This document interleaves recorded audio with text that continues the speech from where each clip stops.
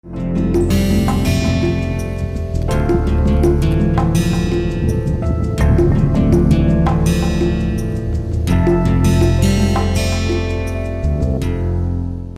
everyone, welcome back to my course on developing soft skills and personality. I am giving this course through NPTEL MOOC. We are on the third week and this is the first module, and overall if you look at we have completed 12 lectures and this is the 13th lecture. This week is going to be another interesting week, another exciting week for you because as I said in the beginning, I am fond of telling stories and I am going to tell you more stories this week. The reason is that I think that stories are going to make you understand some concepts very clearly, not only making you understand them clearly, but it will also not make you forget them so easily. So, that is the reason why I am going to use some interesting anecdotes and examples. Now, what is the topic for this week? This week we are going to discuss about habits to begin with, and then at least 3 lectures I am just going to focus on the basic concepts of habits, and then I just want to continue with how to stop or how to break bad habits and then how to develop good habits. Now, as usual, before I begin this week's lecture, let us just quickly go back to the last lecture of the last week and then just try to identify what did I discuss in the last week. The last week we focused on stress, and then I was just trying to impinge on your mind that stress regulation is one important soft skill that you need to develop, and that will make you very highly demandable either in personal or professional success. And then towards giving you some suggestions and tips about regulating stress, and I overall told you that in order to regulate stress, so you need to do certain things, and then I gave you some tips. And why should you do that? Basically, you regulate stress for strengthening yourself and remaining cheerful. It is ultimately for you, not for fighting or learning how to fight with other people and then resolve conflicts and then reduce your stress. It is about you.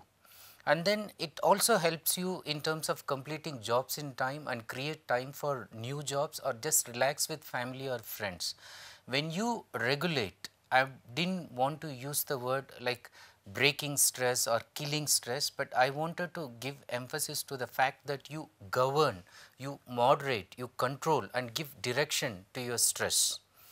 Developing personal health habits are formed just when you are able to control stress.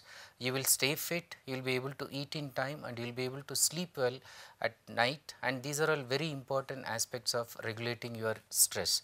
I also said you should try to be mindful in whatever you do, and you should work with a plan, and then you should take frequent breaks from your work also. Both in the sense that when you work for 24 hours, leaving that 8 hours for sleep, suppose you stretch yourself for 13 hours and all that. So, at least you should give break at least 10 minutes in between, just go out, have a cup of coffee, or just even just go out, take a slow walk somewhere in the lawns, or just even just stand on your balcony and take a view on the nature that is outside. It will refresh you, come back and then continue with your work. So, the breaks will actually try to regulate stress or not accumulate stress in your mind. Now, I concluded with some simple tips for quick relief from stress, such as taking a cold or hot shower, talking to your friend, walking in a natural setting, listen to favorite soothing music, deep breathing, watching a favorite movie or reading a favorite novel, or pages even from motivating books, some of which I have been discussing in the course throughout. Going to a serene place, it could be temple or a place where you can meditate. For some people it could be even shopping in a mall. For some more it is just eating their favorite food, and overall nothing will beat stress just but laughing. So, keep laughing and make people laugh also. So, in that way you will try to balance stress in both your personal and interpersonal relations. Now, coming to our main topic, habits for this week, and this week in particular we will look at how I want to define habits, or rather how I want you to understand habits in terms of looking at this as part of our developing soft skills and personality, and why do we need to address this at this point of time. Okay. And then the way I am going to look at habits, once again is not the way it has been discussed in general psychological books, but then it is like with a lot of practical wisdom and how we need to deal with this habit, both for channelizing our positive energy as well as for controlling the negative thing that is in every human being. Now, in this one, as I said, we will try to identify, define habit, and then particularly try to understand how we can identify good and bad habits. Now, to begin with, what does habit mean to you? Think about it. Think about what kind of habits you have and what does it mean to you. Okay. To me, whether it is a good habit or it is a bad habit, I like the picture that I got from internet. It was maybe published sometimes in New York Times or some other newspaper. Now, if you look at the picture that is there, it looks like it is something that you keep going on in a kind of rut, a kind of path, beaten track, where you keep moving and then without any change. But at the same time you have a feeling that you are making some kind of movement, you are climbing stairs, but often this movement is without any progress. So, habit, let us look at habit, and then I would like to tell you that for some of you or for most of you, for most people, habit is something they do normally, spontaneously, regularly, without paying attention, without thinking or bothering about it. Sometimes it is just completely unconscious. You do not even know that you are doing something out of habit. It is just sheer habit that you have formed, and then it is making you do something which even you do not know. So, some examples, look at the pictures. For example, biting your nails. Okay. Sometimes you do not do it consciously. Psychologists would attribute certain things like nervousness or lack of interest. So many things can be attributed, but whatever psychological reasons are being attributed to that, biting nails is actually a habit, and so is picking one's nose. Okay. Again, sometimes people do it deliberately, sometimes they do not know that they are doing it in public and before others. Some kids, why some kids? Most of the kids and kids in general, they cannot resist eating chocolates. So, even if they have a toothache, it will be very difficult for them to control it. The small thefts at home starts with stealing chocolates or stealing cakes or stealing this kind of tasty eatables. Now, habit, okay, is something that you do thinking that you are rather in control, but you actually do it most of the times without any control, unconsciously. So, most of the times people think that they can form a habit as well as break it easily. They also presume that breaking a habit can be done as and when they want it. Now, I should tell you, these are presumptions, and because of these presumptions we are actually forming habits, good or bad. But what do I want you to think about habit? Let me come to it. Habits in reality are easy to form, particularly it is easy to form in terms of bad habits. Okay. Now, before I tell more about that, let me try to tell you what are habits, how can we define habits. Habits are behavioral responses to stimuli. That means the way your body, your verbal, non-verbal movement as expressed in terms of behavior and how it is responding to some kind of stimulus, okay, something that is induced from the environment. How are you responding to that? Now, what is interesting about habit is that frequent repetitions can make these responses form behavioral patterns and function automatically. This means initially you start forming some habits, and then after some time the habits start functioning automatically whenever it sees a stimulus, and then there is something is triggered in your system, in your brain, and then it is giving a response or a reaction. Okay. Now, that is habit in reality, but as I have put in the figure, it is rather chaining you to certain pattern, behavioral pattern. Is there an escape or no escape? So, that we will think about in terms of good habits and bad habits. So, as I said, it is easy to form bad habits, but it is difficult to form good habits. It is difficult to break bad habits. Mind you, it is easy to form bad habits, but it is difficult to break bad habits. And they are easily formed, but it is the bad habits they die real hard. They do not go from you so easily. Okay. So, take for example smoking. Okay. Now, it just starts as fun, okay, in school days or college days, okay, and then it continues, let us say even till the time of marriage, okay, and then before marriage. So, the boy has actually fallen in love with a girl, and then the girl tells the boy like, until and unless you stop this habit, I am not going to marry you. Okay. Now, this is one situation where the person actually thinks that okay, he will give it up, but he finds it very difficult, but because of a very emotionally compulsive situation, let us say he stops it. Okay.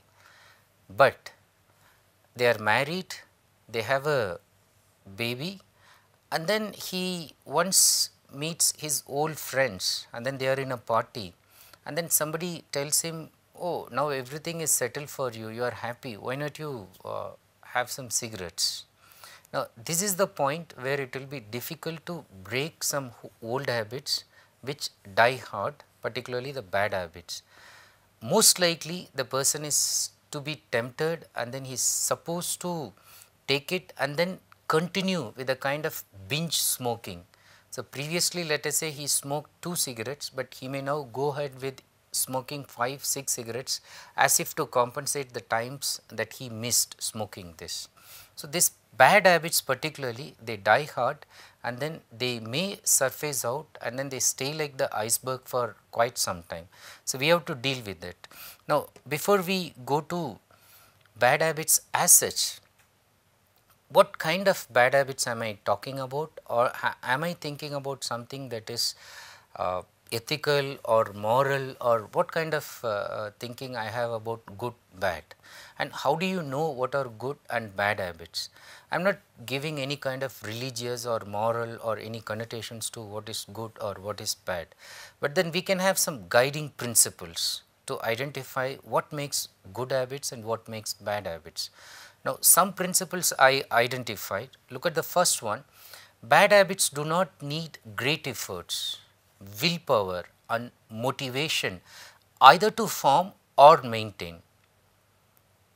It means compared to good habits which need great efforts, which need willpower and motivation either to form or maintain, bad habits do not need such efforts.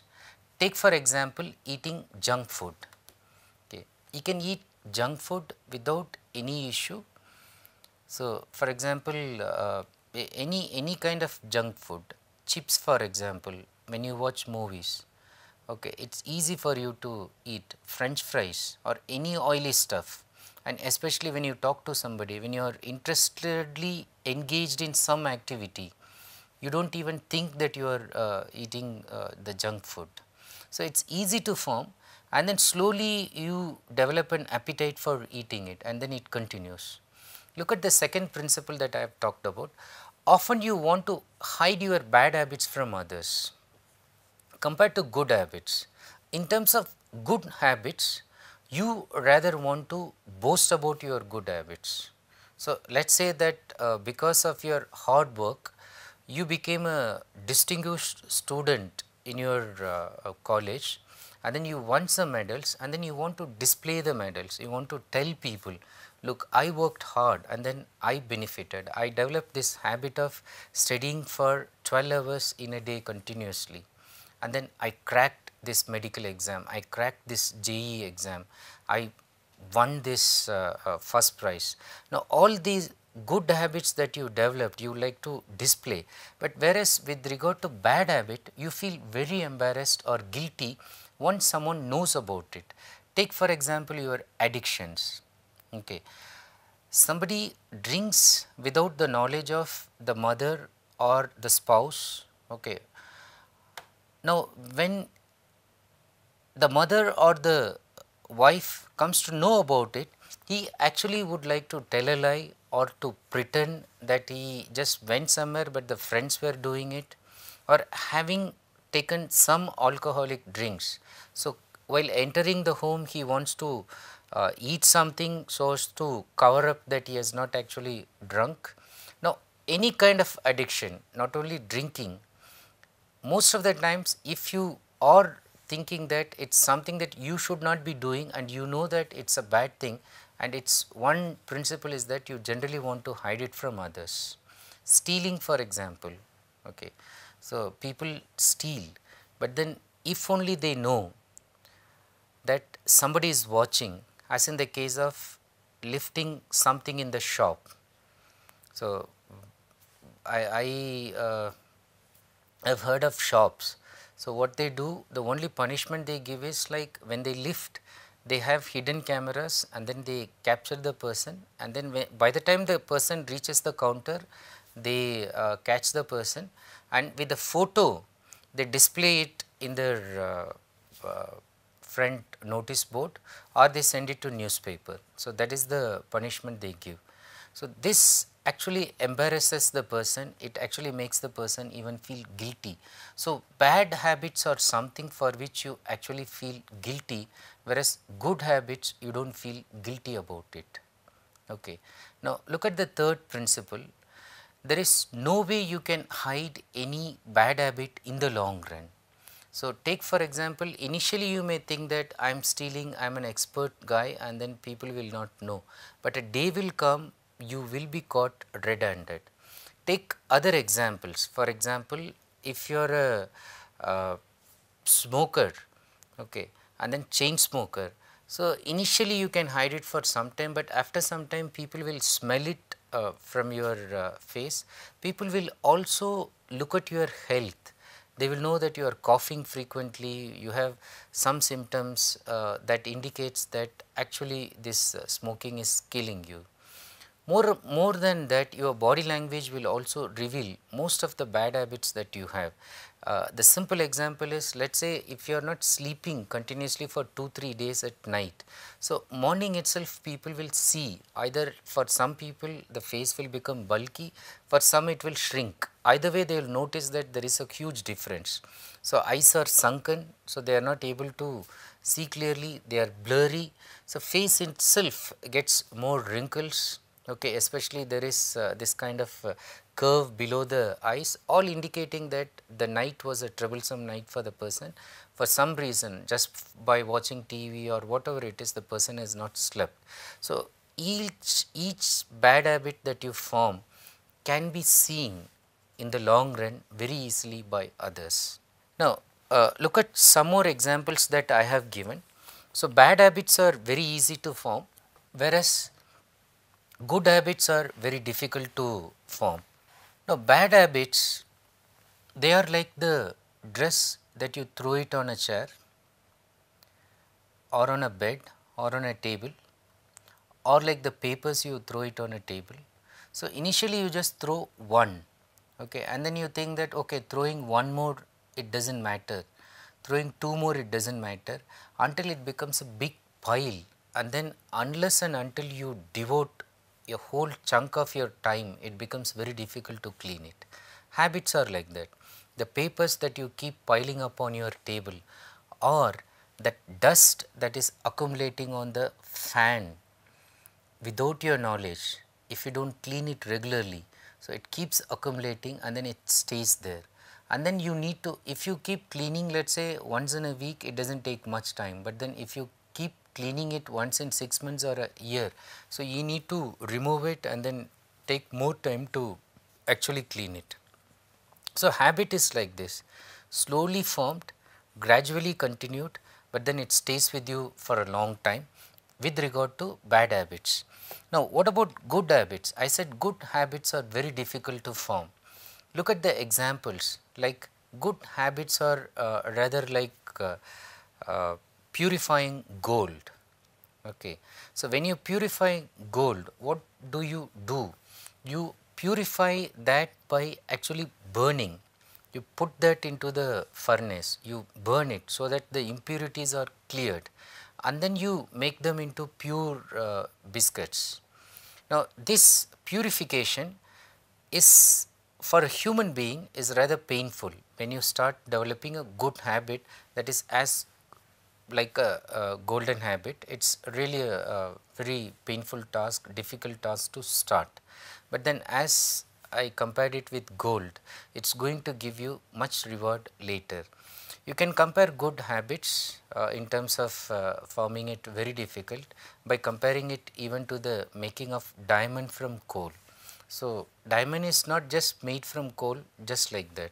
So, they need to chisel it, they need to polish it, so they need to beat it, so they need to make it to that particular shape, so that you get that precision of a diamond and its purity. So is forming a good habit. So, in order to form a good habit, you have to undergo lot of this pressure and painful difficult times, but then once it is formed, it stays like the gold or the diamond with you.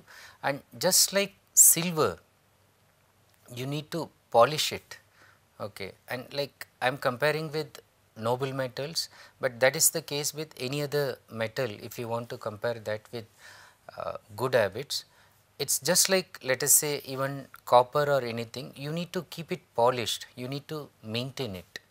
So, good habits, they are really golden, they are really like diamonds, but still it needs maintenance. You need to polish it and keep it clean so that it looks good, but nonetheless it is never going to lose its value even if it is not going to polish it and clean it regularly. Now, I will conclude this by telling you one small story, and then we will continue it in the next one. It is about identifying bad habits. Okay. This is a story that happened between a son and a father. Now, what the son did, he was a very mischievous boy, and you can say he was the bad boy from the childhood, and then he was doing lot of misdeeds. So, he started beating others, he started using abusive words, he started stealing, he started doing all kinds of misdeeds that normally a father will not tolerate. But this father, in order to make the son realize what he is doing, what he did, each misdeed, each bad thing that the son did, the father went and then he just took a nail and hammered it on a wall. Okay, one room, the storeroom wall, he kept it free, and then on the wall he was nailing each time the son was making a mistake or making a misdeed or any bad activity. Now, the son grew up, and he grew up in doing lot of other misdeeds. He almost murdered somebody, and then a lady who refused to reciprocate to his love, he very aggressively went and molested her, and then that was the point his father interfered, and then he said that he is not doing the nice thing, and then he saw his father going and fixing the nail on the wall, and then he asked him, what are you doing? Then the father said that each misdeed that you did, for each of your bad habit, so I was fixing one nail on the wall. So, the son was too overwhelmed. So, he was painfully taken aback because the wall was complete with nails.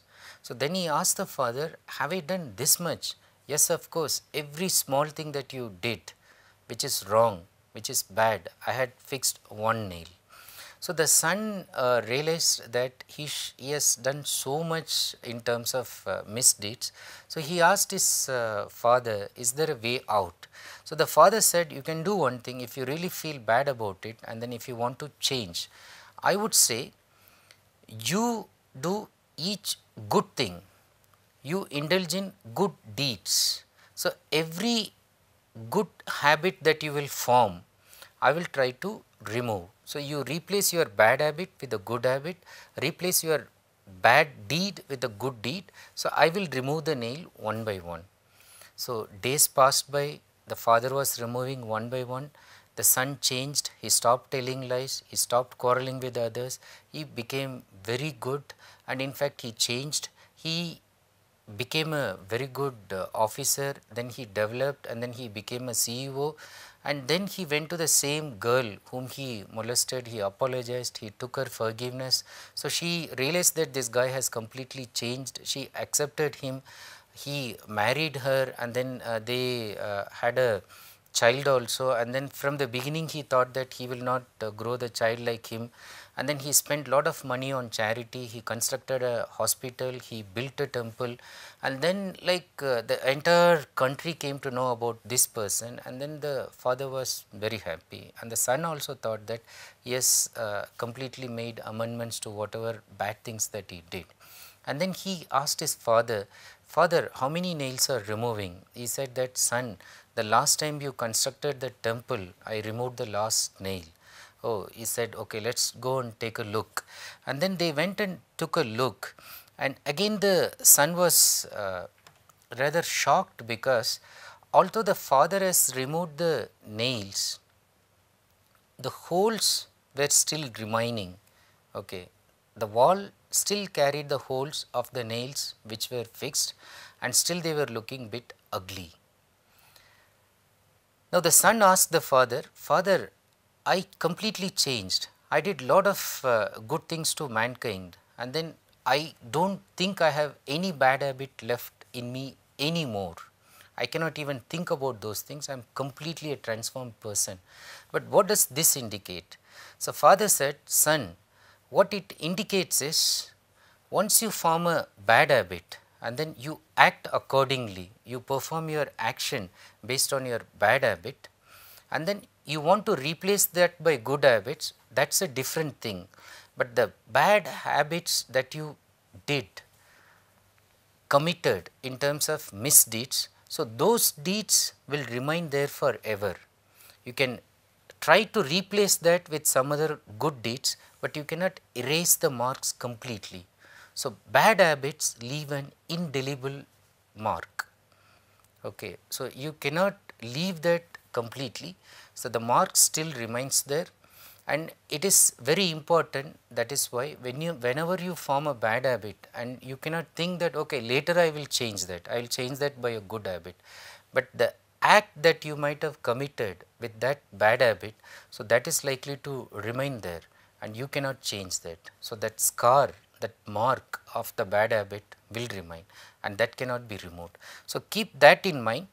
With that in mind, I am ending this lecture by asking you to look at yourself and then introspect, identify the bad habits that you have got and you think you should stop. In fact, you sit alone and then just note down how many bad habits that you have, and how many good habits that you have, and how many good habits that you can adopt also.